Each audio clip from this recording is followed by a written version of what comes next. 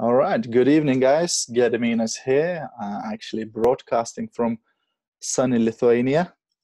And today we're going to talk about customer onboarding systems. So basically, just to uh,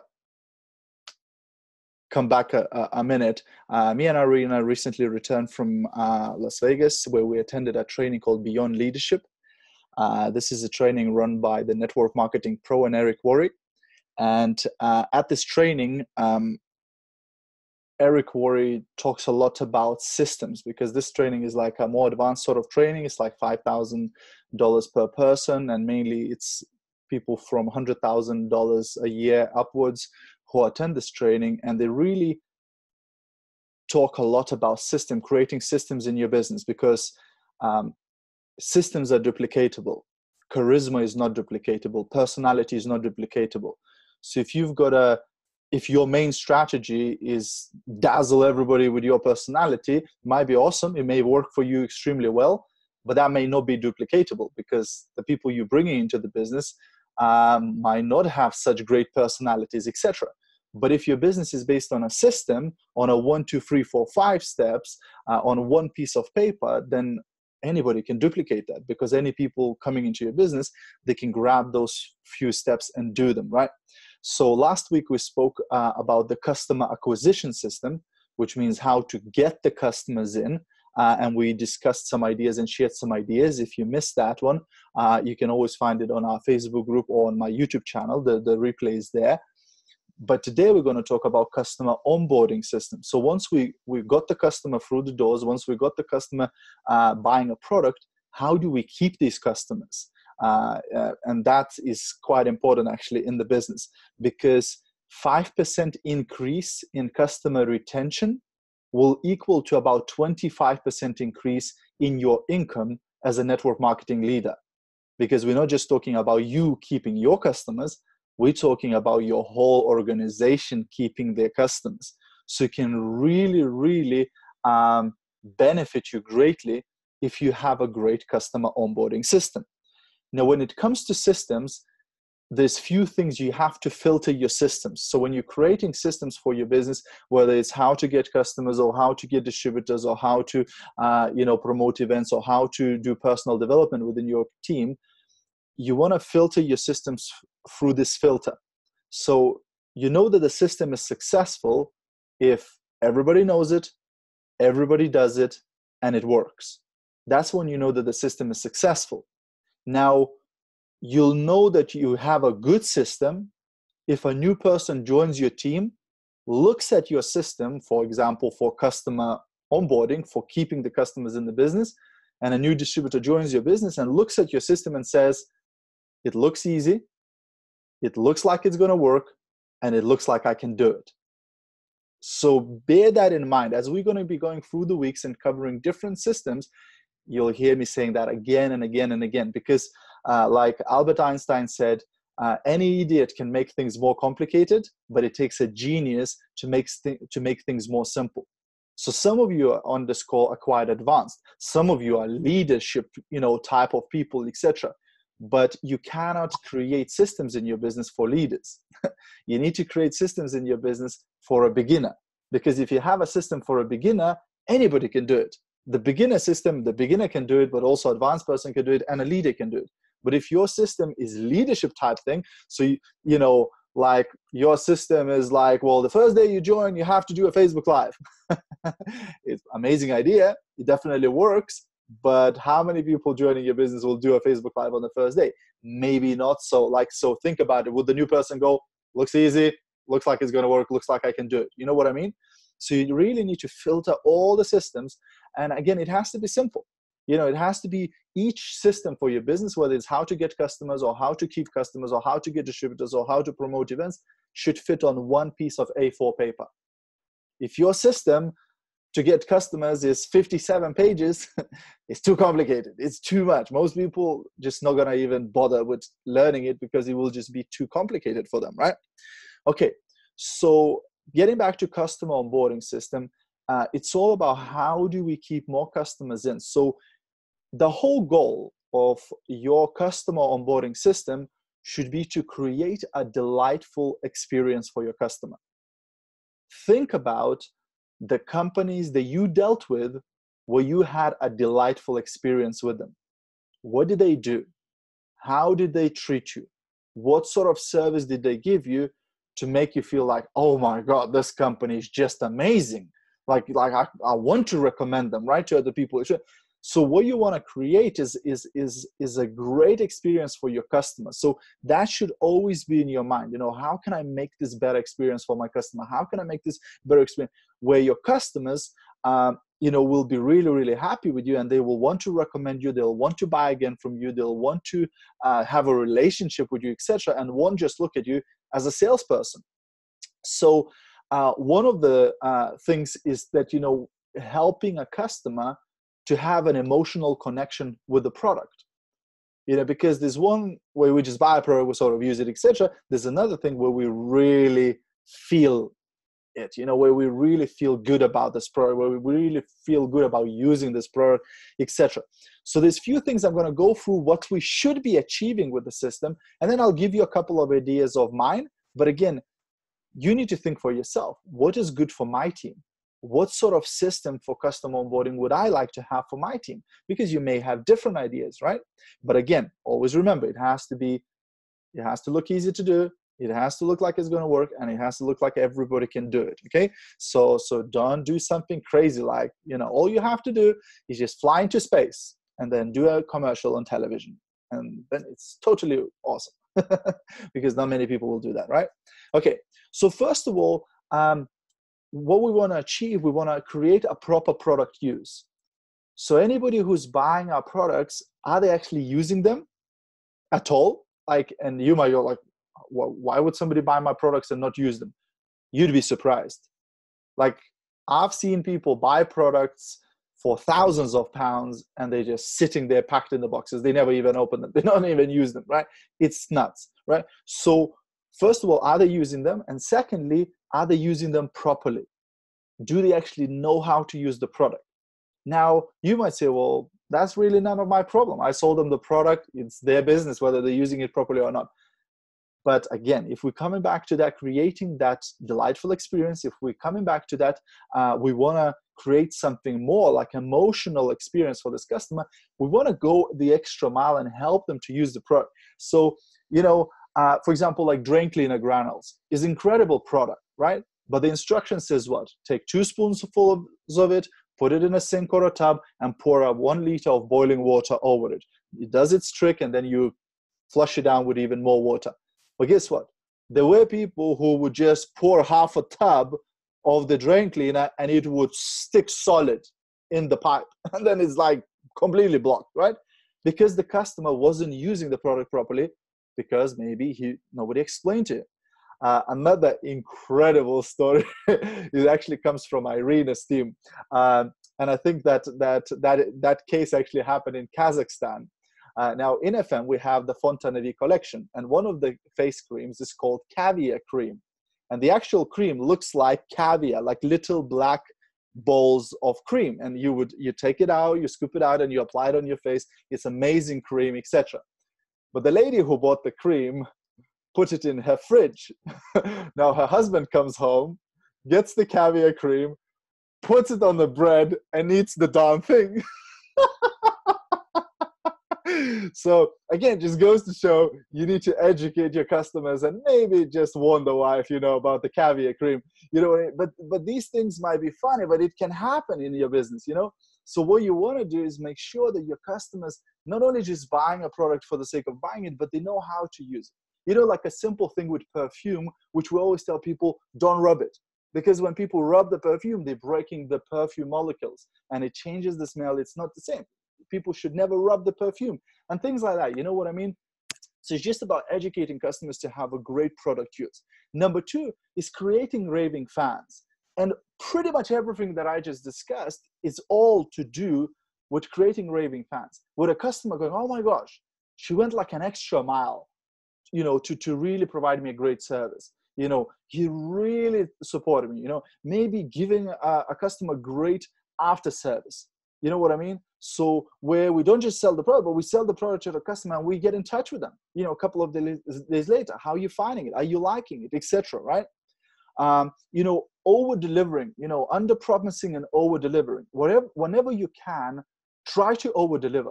Try to surprise your customer. You know, great brands like Amazon and many other awesome brands, they always try to do that. They always try to over deliver. Do things they didn't even tell you they're going to do. Or you go, oh, that's nice. Like I didn't expect that to happen. You know what I mean? Because there's so many brands that are just lazy. They just do the bare minimum. You know what I mean? And leave you feeling like, you know what? It's like not great. You know, like recently we bought a house and we were doing a lot of refurbishing and we were buying a lot of furniture and things like that. And it's surprising the different experience you get from different brands. Like we bought a Dyson vacuum cleaner and literally they delivered it like next day, like in the morning. Like I ordered in the afternoon, the next morning, 8 o'clock, it was delivered to my door. And I was like, oh my gosh, like that's so super quick, you know? But then there were other brands like IKEA where I would spend 700 pounds on furniture with them and they would still charge me like 40 quid for delivering. And I'm like, bloody hell, you know, like they're literally ripping you off, you know, like they made so much money of you, but they still will charge. You know what I mean? So some brands just do the bare minimum, where the other brands really go out of the way to make you happy, to make you feel great, to make you, so you want to be that brand. You want to stand out. Where they go, oh my gosh, network marketing is awesome.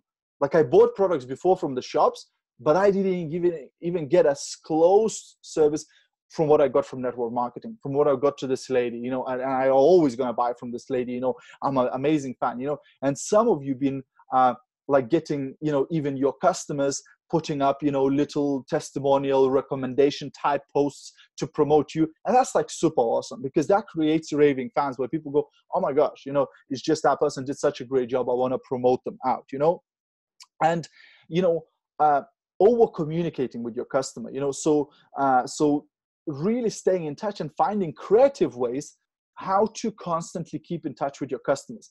Think about, again, big brands like Amazon. You buy something from them, oh my gosh, you're going to start getting some emails from them. You're going to get some promotions and things like that. You know what I mean?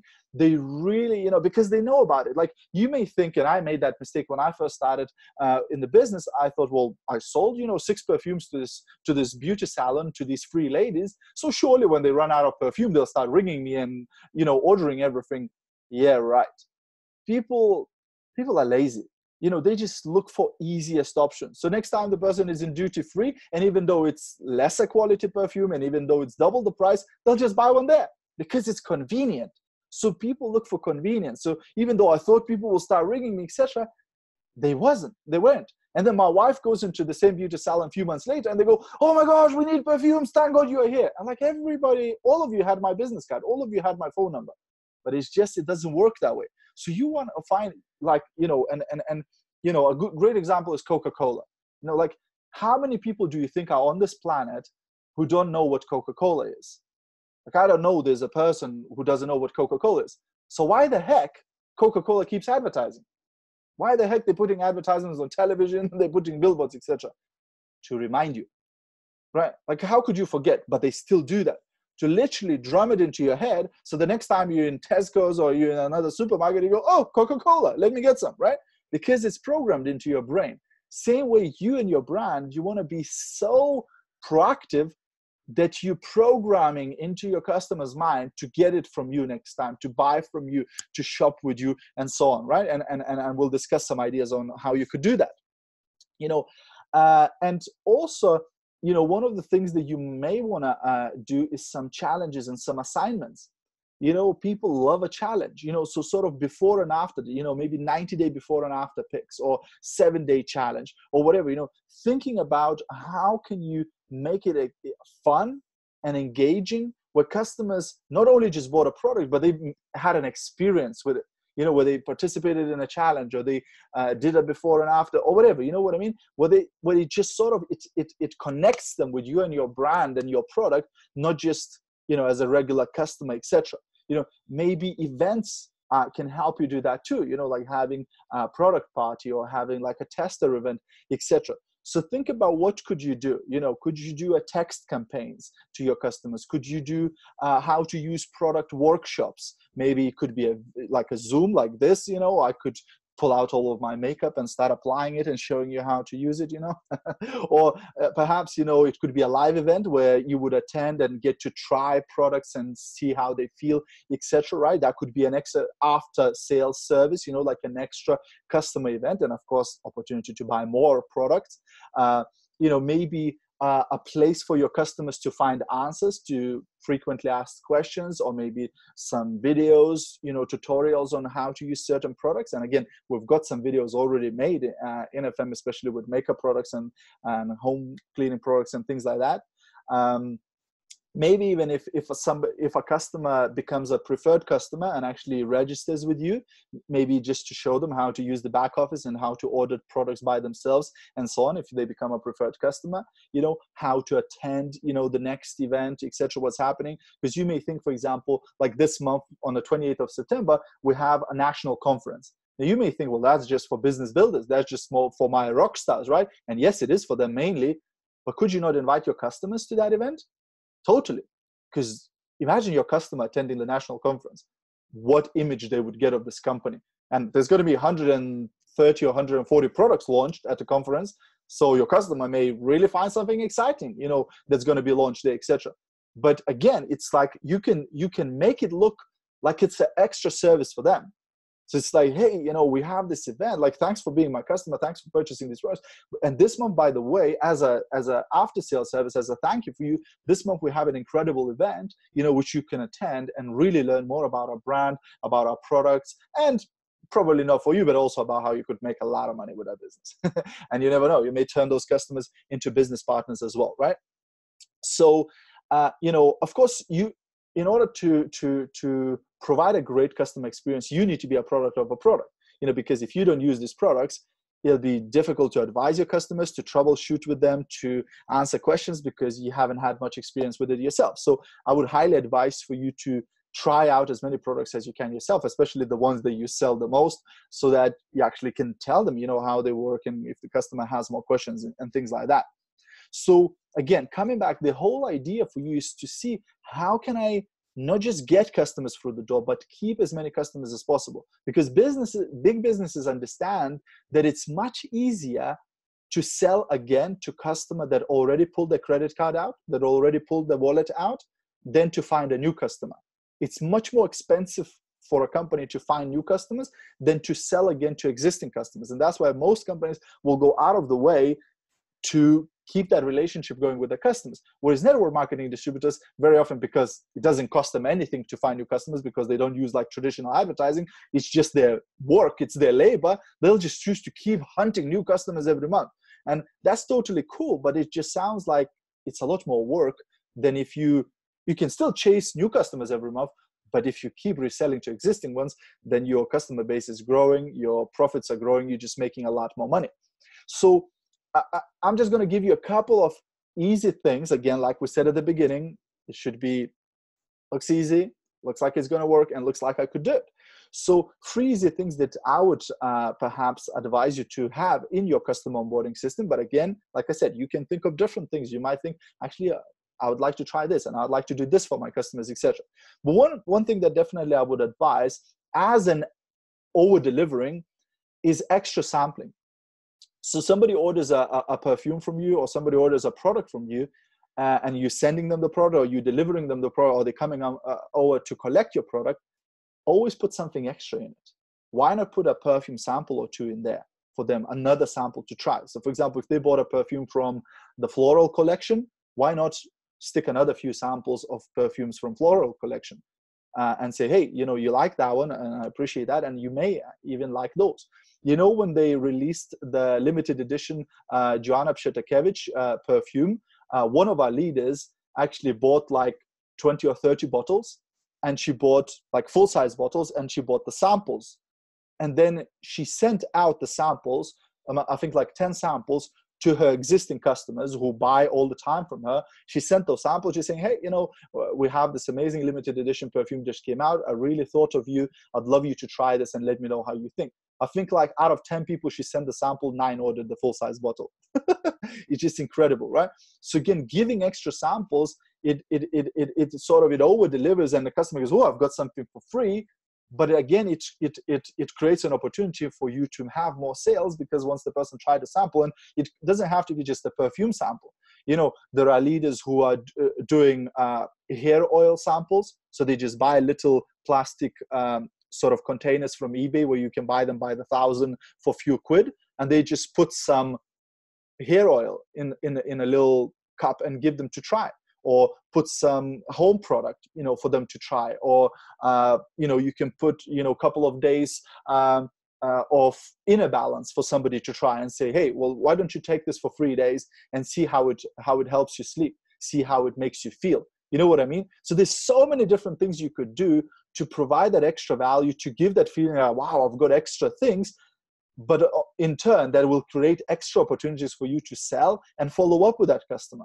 So if somebody bought a perfume from you and you included 5 days of inner balance for them for free to test it out if they want to, then you can follow up with that person after 5 days and saying, hey, you know, like, how did you find it? How did you feel? You know, what you know, what sort of sensations did you get from using this product? Or maybe it's vitality boost if they are low on energy, or maybe it's whatever. You know what I mean? There's so many different products that you could give them to sample, etc. You know, some companies even do like a borrow basket, where, you know, you can give them like a basket of home products, you know, where they can take home, try it out for a week or so, and really see how they feel. But that's more like about acquisition of customers, which we talked about last week, right? But giving extra samples, it creates that feeling of that I got something for nothing, and it over delivers, and it's a great way of doing it. Another thing that I could recommend is having a Fit6 group. So as many of you know, in FM, we have this amazing program called Fit6,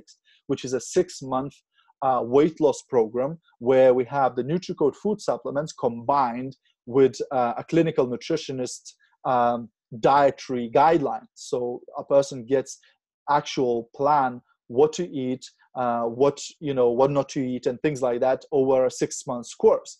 So you could have like a special group for people who go on the 6-month program for a weight loss, and you could have like before and after challenge combined with that. So somebody joins the group, first thing they do, they put the picture on, and then they do the inner balance for the next 6 months, and then they stick the picture at the end of it, you know. And that's pretty cool, and that allows you to build a relationship with your customer over the next 6 months, and advise them of extra products, because, you know, like Fit6, first month is inner balance, second month is Slim Extreme, third month is whatever, right? We're going into that. But you could advise extra products like, you know, maybe beauty detox, maybe hair, skin, and nails, maybe whatever works combined. Maybe it's metabolism coffee, maybe it's anti-cellulite balm, maybe it's anti-cellulite capsules to go together with that, you know, because if somebody's losing weight, chances are they've got some cellulite problems and things like that. You know what I mean? So you could, by creating that group, you creating an experience for them, you creating extra service and extra value for the customer. But in turn, again, it creates you opportunities to have extra touch points with the customer, promote extra products and things like that. So that's, again, it could be a good idea. Again, and it's, again, coming back to the thing, think about your new person. If a new person joins your business, could they include extra samples with the products? Probably they could. That's pretty easy to do. It's not very complicated, not very difficult. Could they stick people on a Fit6 group for your team? Totally, they could do that, right? So it's simply duplicatable, right? And a third one that you could think about doing is a VIP customer group. So one of the biggest mistakes that I did at the beginning is I was not collecting any contact details for my customers. So I would go, because I'm Lithuanian, I didn't have many friends and family here in UK, but I wanted to have a lot of sales. So what I used to do, I would just go into beauty salons, hairdressers, estate agents, virtually any business in the local area. I'd walk in there, explain what I do, show them the kit, and offer them to keep the kit overnight, and that I would come back next day and grab the kit, and I would collect my orders. But I would never collect their phone numbers, their emails, their Facebook was sort of just getting started at that time. So I wouldn't collect any contact details, and I would just expect them to call me because I would include my business card, which most of the time wouldn't happen because they would lose my card and they would just forget, etc. Right? So it's a great idea to create a VIP customer group for your customers. And even I would advise not to create a group, but to create a messenger chat group or a WhatsApp chat group. Because Facebook groups, unless the person is very active in that group, they will not see anything that is happening within that group, because most of us, we are in hundreds of groups and we just never see the stuff that is happening in those groups unless we're actively in there. But if somebody's on a messenger chat group, or they're on a WhatsApp group or a broadcast list, then the phone will ping when somebody's posted. So of course, don't go nuts on that group, because it's a customer group, it's not a team group. So don't start posting there 6 times a day. But you could speak to your customer. Once a customer bought something, you can say, hey, look, because you bought this product, I would love to add you to my VIP customer group, where I provide even further discounts. I do pre-launch offers for products, where you can access products way before most of the other customers can access these products, where you can find out about all the latest discounts and things like that. Would you like to be part of that VIP group? So again, think about it. Adding that person to your VIP customer group should be a benefit to them, not to you. Not like, Sarah, I'd love you to add you to my VIP customer group so that I could sell you more. Are you excited about that? Not really, right? So you want to make sure that the customer perceives them being added to that group as a benefit to them. So this is a group where I apply even higher discounts, sometimes even like 50% off on products, where I announce all the latest, where I do some promotions, some maybe prize draws and things like, would you like to be in my VIP customer group, And then that group allows you to stay in touch with your customers. So company launches a new product, you put it on that group. Company does a discount on pheromone collection, you put it in that group. Customer, you decide to do some promotion, you put it in that group. You decide to do an extra discount, you put it in that group. So you can then communicate with your customers. It's New Year's, it's Christmas time, you can put some offers. It's Valentine's Day, you can put some offers. It's National Lipstick Day, you can put some offers. You know what I mean? So you can become a lot more engaging with your customers and sell again and again and again and again and again and again to the same people, and they will become your raving fans. They'll become like addicted to your products, to trying out all the new products, to trying out all the different things. Because most of our customers, they might come in through perfume, for example, but then we can expose them to NutriCode and other products. So somebody might come in through NutriCode, then we might expose them to perfumes and things like that. So we always need to think about how we can stay more in touch with our customers and how we can create a better experience, and of course benefit ourselves by building that community of raving fans, of customers that really love our products, they really love us and the experience that we created. Okay, so that's really the customer onboarding system. So your homework really is to think about, how can I create a better experience for my customers? How can I keep more customers in my business instead of just letting them sort of disappear and fade away? How can I stay in touch with them and really just how can I build a massive customer base? And not just me, but how can I duplicate it with my team, right? So whatever customer onboarding system you decide to have, make sure that you share it with your team, and you teach your new team members also to use this, so they can also retain their customers, and their team members can also retain their customers, and so on and so on and so on, where it creates a great opportunity and a lot more profitable business for you as a business partner. Okay. So that's it for today. Next week, we're going to actually talk about distributor acquisition system. So how can we get distributors into a business? And again, I will share with you a bunch of different ideas on that. It's going to be the same link, same time, same place. So do promote it to your teams and invite them to join this call. As always, this was recorded, so I will share it onto my YouTube channel and onto our groups. And then you guys can tag your teammates who missed this training, etc. Okay, so that's it for today. Thank you very much for joining. Have a great rest of